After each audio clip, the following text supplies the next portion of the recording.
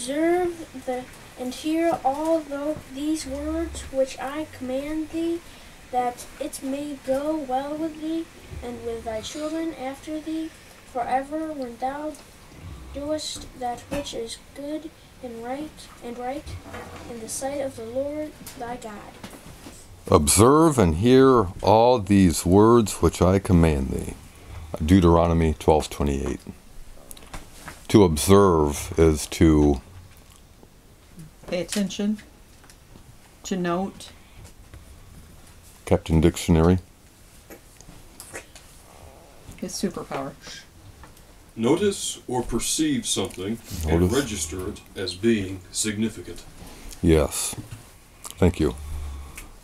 Observe and hear, notice these things, pay attention to these things. They are important. They're not just a thing. They're not just a thing.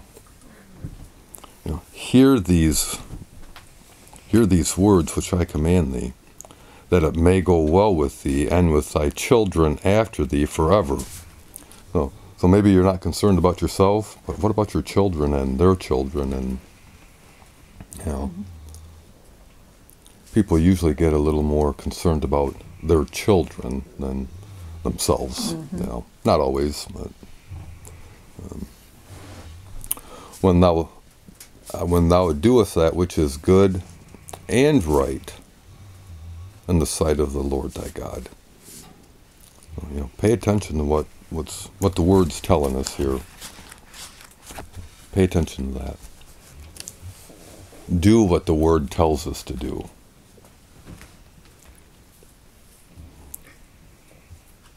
And it may just go well with us and our children, and I believe the Lord's been very beyond gracious to us. Amen.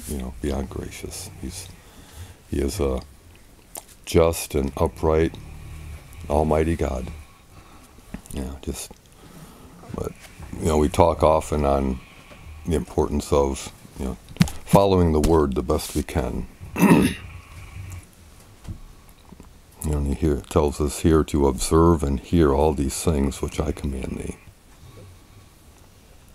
that it may go well with thee and with thy children after thee forever, when thou doest that which is good and right.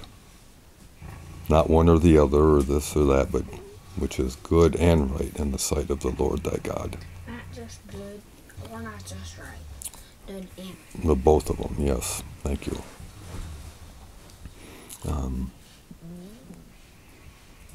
I did want to read from chapter 13. I'm going to say this because you can be good without being right. And you can be right without being good. Yeah.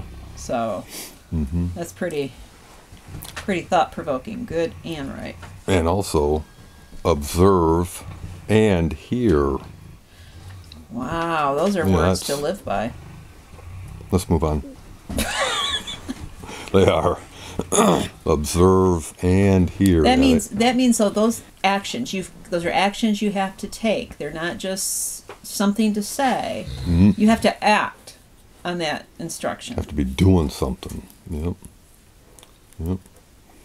Not just read your Bible, close it up, and be done until next time. But living the Word. Living the Word. Yes. Although if you do that, next time should be later that day. Well, yeah, right. I meant for days later or something like that. Yeah. I think the action or the observing and hearing means that you have to put forth effort to see, to hear that which is being said, not just sound, because we can all hear, but it doesn't mean we're all partaking in it. We can all listen, but it doesn't mean we're actually hearing what's being said. Observing, we can see, but are we really looking to see? What are we supposed to be seeing? Is there something in here that is supposed to, come before me? Right. And we can read, but are we letting it register? Right. Be doers and not just hearers of the word only, but be doers. Absolutely. Wouldn't be important if it wasn't in here. Right? So let's try to do our best to observe and hear, what the Word is telling us. Observe and hear.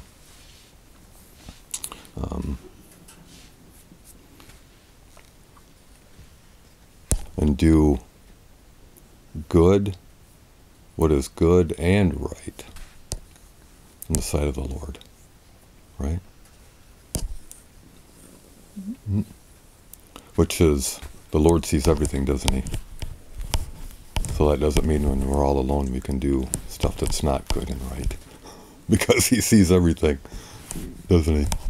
Yeah. So let's do our best. Okay. All right. Let's pray. Father, we love and praise you today and thank you for your goodness, Lord. And Father, I do pray that you would truly help us to observe and to hear, what you're speaking to us, Father. Help us to follow your word accordingly, Lord Jesus. Father, I do pray that you would help us to do that which is good and right in your sight, Father. Father, I just pray that you would help us to live according to your word, Lord, so that you may be uplifted and glorified and magnified, Lord. Father, we give you the praise and honor. In your most high name we pray. Amen.